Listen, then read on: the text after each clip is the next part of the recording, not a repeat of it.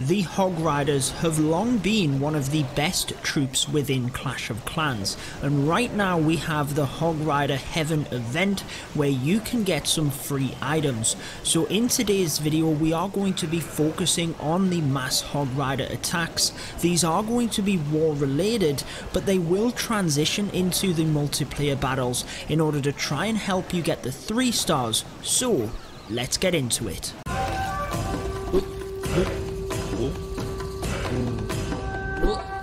Alrighty guys, diving into the first attack, what you can see here is we have a huge amount of Hog Riders within the army composition.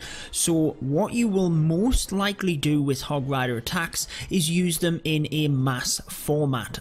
And what you will do is use a kill squad in order to set up that attack. Now the kill squad can vary, can be very small in that of just suicide heroes controlling the pathing a little bit, to a more deeper kill squad, as you will see in this one, using golems to potentially get into the base a little bit deeper. But essentially you are trying to take out a couple of key objectives, but also set the pathing for your Hog Riders.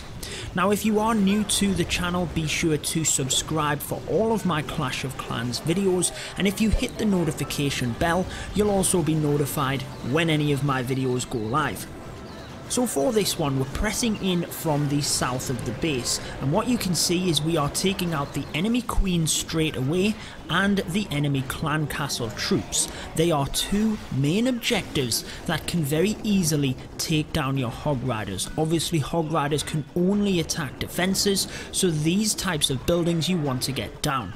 You can see the ice golem within the CC. Now within the current meta, that is something you'll have to watch out for, because it does exactly that. Basically stops your kill squad dead so that it absorbs all the damage. Ultimately it slows you down, and then once we've taken out an area of the base, we've taken out this section, we know the Hog Riders aren't going to go there. They can circle up and around the base like so. They're just going to go for defences. Now once you set up the funnel in that of the defences, you can bring the Hog Riders in a mass deployment, but you can also be a bit surgical. So notice the Hog Riders coming in from the top of the base here as well. What that does is keeps the main pack of the Hog Riders here together so that they can move through and you can be a bit more efficient. Otherwise when the Hogs got to this area, they'd start to split up and come to some of the defences. They'd essentially start going all over the place, and that's not what you want. You want to control the fire of the Hogs. They do a lot better damage, they can protect each other like that, and also you can be a lot more effective with your heal spells. If you can put your heal on top of a lot of Hog Riders, rather than having one on a small group and then one on another group of Hogs that had ran off, then it's going to be more effective. Not to mention that you can actually control the attack more. You can predict what's going to happen. Now you can see that over on the left hand side of the base we did have wizards and goblins coming in order to help with cleanup. Now if you are just trying to complete the Hog Rider event as part of the multiplayer, basically you don't have to worry about the 3 stars. You'll probably want to get the 3 stars, you'll want to get as much loot as possible, ideally the 70% for the loot bonus, but obviously we'll try and give you as many tips here that will transition through multiplayer and war.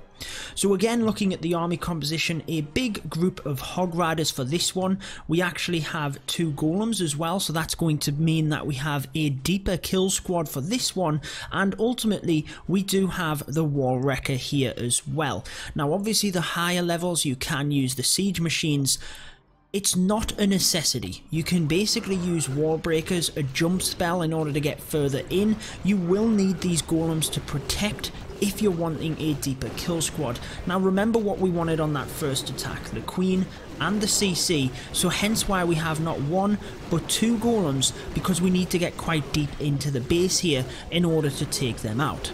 Now if you are enjoying this video, be sure to leave a like before you leave the video. It does help out massively. But let's get into this one. We had the golems come in with the wizards to take out these trash buildings on the outside, and basically when you've done that either side, this is basic stuff in terms of your funnel, you know your kill squad can then come into the base. That's where you want your main fire coming through in that of the heroes and the clan castle troops coming out of the wall wrecker. Essentially what we've done here again is take out the CC, take out the queen, and also some splash damage as well in that of the multi-infernos, wizard towers there as well. Any splash damage you can take, that is going to help the Hog Riders. Now if we pause for a second, look at what is left. We've actually taken out all of this. Look, you know that when we bring the Hog Riders in from the top of the base, they're going to come down here and around. You know exactly where they're going to go, therefore you can be a bit more effective with your heals, just bringing a couple of hogs to snipe off the mortar on the outside here. Again, that just concentrates the fire of the Hog Riders into the base itself and nicely timed to merge them together. So again, you want a mass Hog Rider format in order to get this done. The more of a kill squad you bring initially, the less hogs you will have on the back end, but essentially the less they have to do as well. And you can see the heal spells here basically encompass all of the Hog Riders, but also encompass all of the defenses. So wherever the Hog Riders are taking damage, they are being healed. But the giant bombs, the splash damage, anything like that is where you want to use them heals mostly.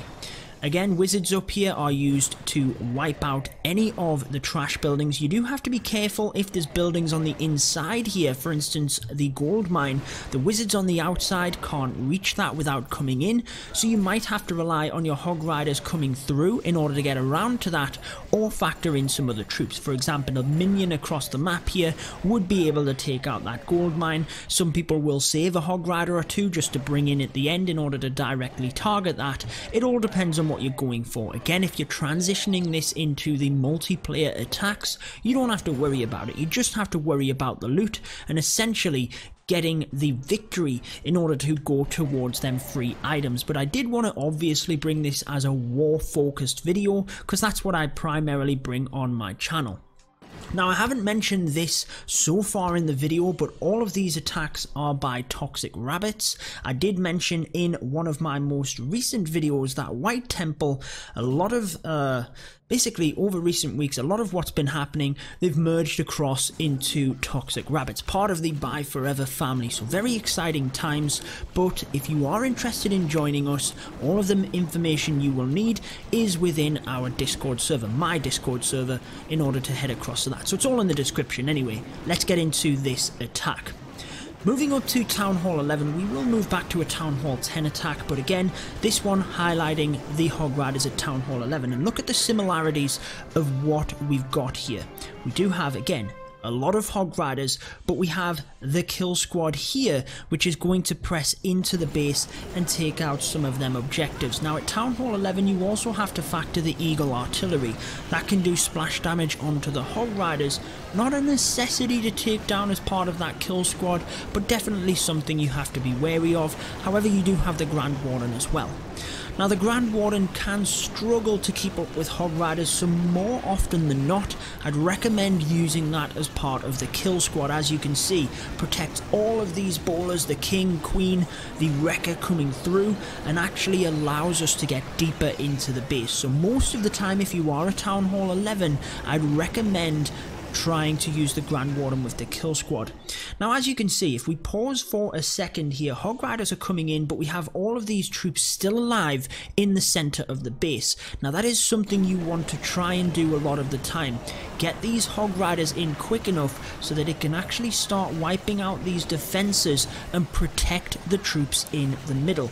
Doesn't always happen, but if you can do that, you want to try and get it merged into your attack. What you'll see on this one is actually the troops in the middle here go down and it leaves the Hog Riders by themselves.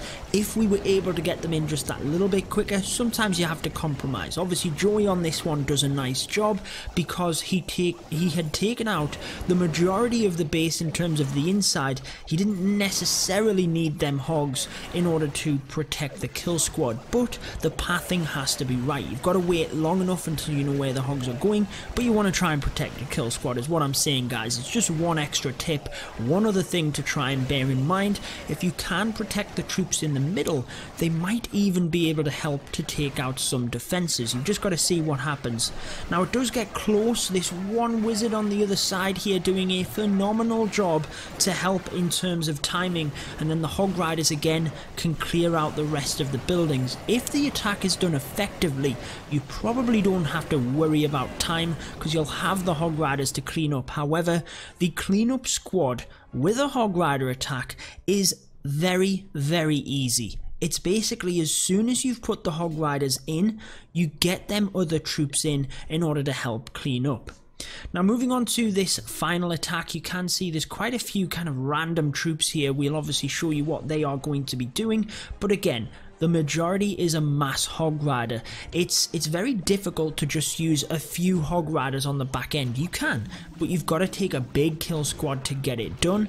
For the multiplayer event, I'd probably just recommend more of a mass Hog Rider, using that kill squad and finishing off with the hogs. But the beautiful thing about practicing a kill squad and getting effective with it is it's a basic skill, it's a basic fundamental of Clash. If you can get a good kill squad and get the grasp of doing that, you can then finish off the attack however you wish.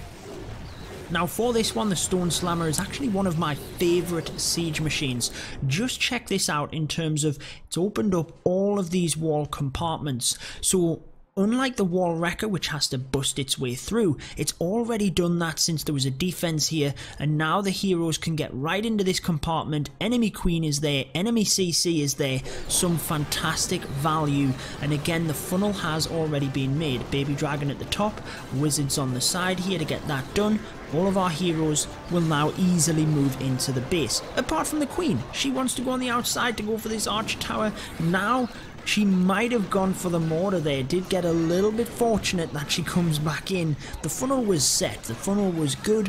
Sometimes though, guys, the plan doesn't always go exactly as you wanted it. However, on this one, getting it done into the base here, and again we've taken out not just some of the key objectives but also the northern area of the base here. So if you look at the area that we've taken out, the Hog Riders clearly don't have to go there, so now you can see exactly where they will go in terms of finishing up at the top of the base here.